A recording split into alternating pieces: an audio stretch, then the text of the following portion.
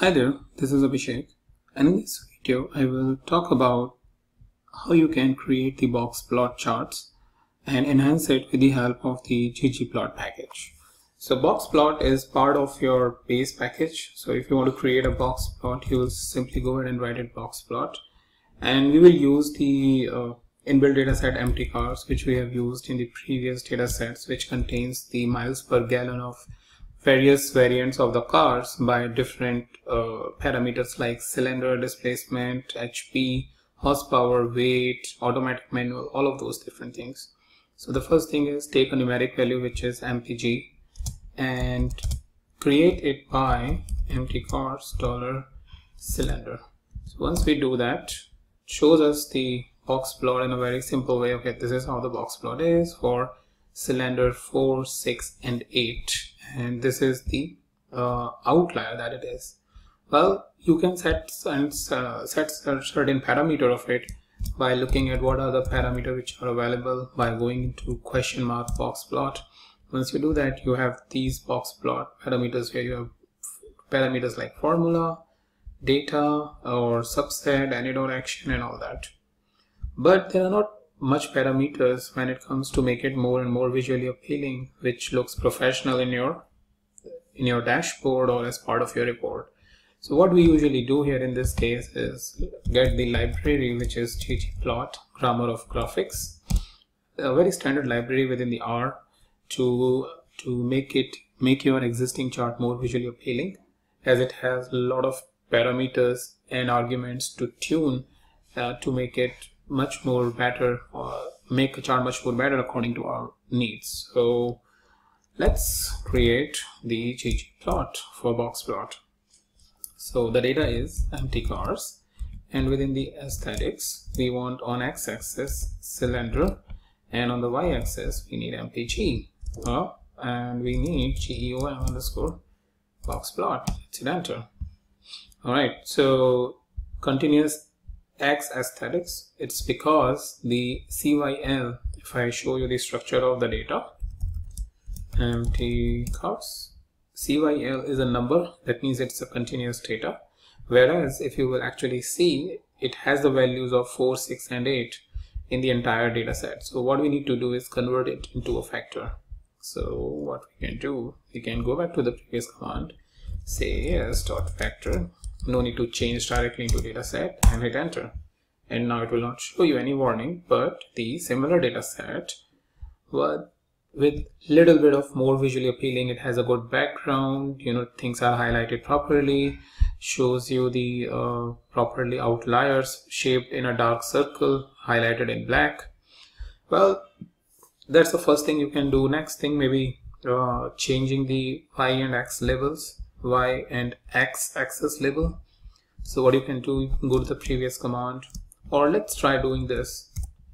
Let's try to save the previous command in a parameter or in an object which is g. Alright, now let's keep on adding to the object which is g, containing all of this boxplot configuration, and saying labs x is equals to miles per gallon, comma, y is equals to number of cylinders. Once you hit enter, it shows you an error or the warning, but maybe it is basically because of we have taken up this one. So what we need to do is we need to go back to the previous command and make it factor. Alright, and then this one. Now it's perfectly fine. So nothing but we have just added the factor one and got this information back. So your chart is becoming much more interpretable. So MPG, business users generally don't understand similar. So one thing I just noticed, that it should be vice versa. On x-axis you should have number of cylinders. So this kind of issues sometimes come. And on y-axis you have miles per gallon. Alright, so let's store this information in a object. Let's say make it g1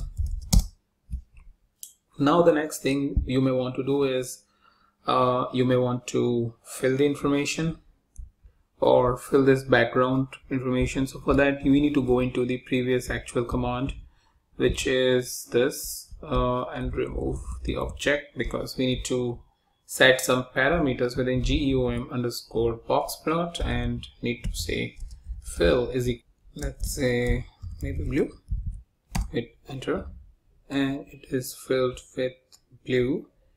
And there is another parameter that you can set, is color is equals to red. So what it highlights is the line. So this color is equals to red highlights the line that you have here on the box plot, so that you can see it as a separate one but not mixed up with the blue color. The another thing you can do is maybe you can change the shape of this by changing by tuning the shape parameter. So let's go back to the previous command, and within the GEOM_boxplot you just go and add shape is equals to, let's say, 25 maybe. So the shape has changed, but because I think shape has not changed, I think it may be because the parameter that we have specified, because I think since we are trying to do it for outlier, it is outlier.shape, and now it is changed. I just recollected that it is for outliers but not like a normal one. So this is how you can change the shape. You may want to specify something else. I mean, you can look at the documentation 23 maybe. So it is changed to something else. Maybe it is going a little bit up in the direction of something else.